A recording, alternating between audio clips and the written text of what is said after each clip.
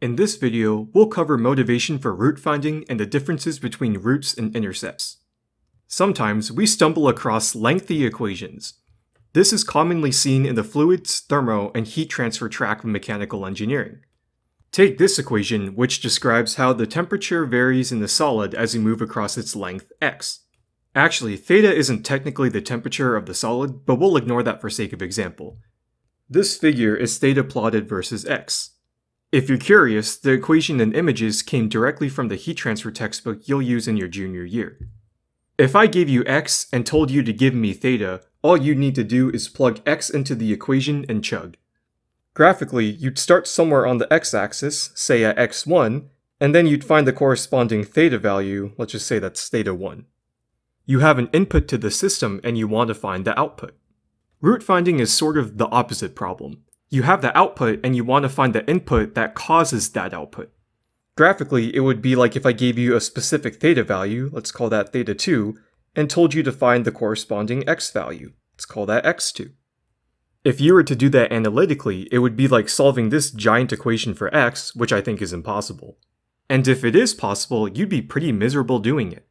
Thankfully, we can use numerical methods to help us solve this problem. But what numerical method do we use? We could plug this into MATLAB and solve this via a symbolic solver, but that's incredibly tedious and not robust. Instead, we can utilize root finding. Root finding has been studied for years, so there are many different root finding methods we can leverage, such as bisection and Newton-Raphson.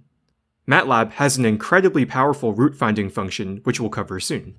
But before we start reviewing root finding methods, it's important to clarify what a root is and how it differs from an intercept. I hear roots and intercepts being thrown around interchangeably all the time in this class, and that's actually wrong. An intercept is a location where a function meets another function. For example, take the equation x squared equals 4.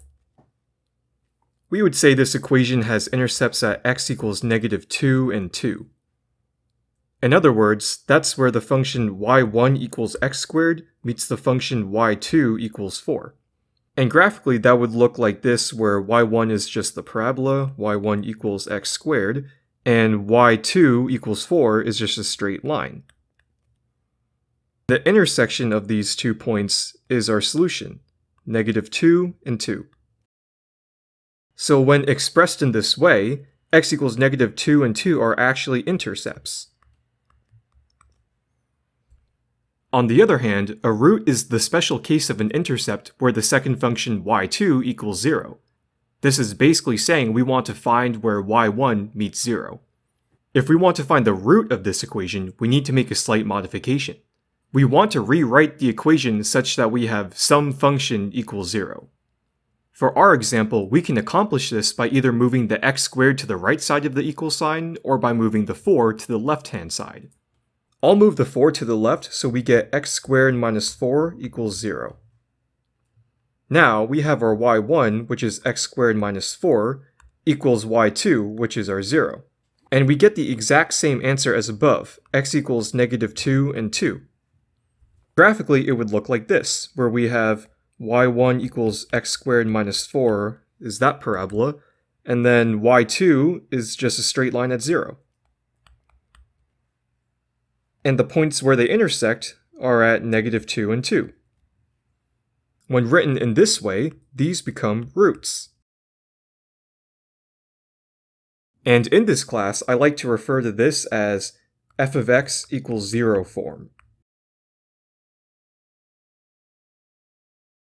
That's because root finding methods require a function in the form f of x equals 0. In order to find a root, one side of the equal sign must be set to 0. If not, you're finding an intercept, not a root. So in the example we just did, y1 equals x squared minus 4 is our f of x. When you're solving root finding problems on your workshop, make sure to move everything over to one side.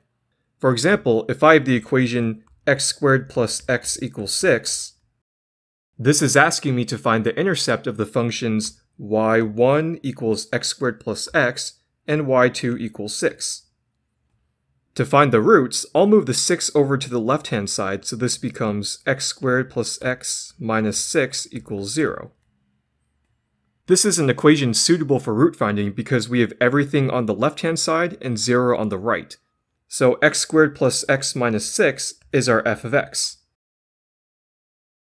If you solve this, you'll get x equals -2 and -1.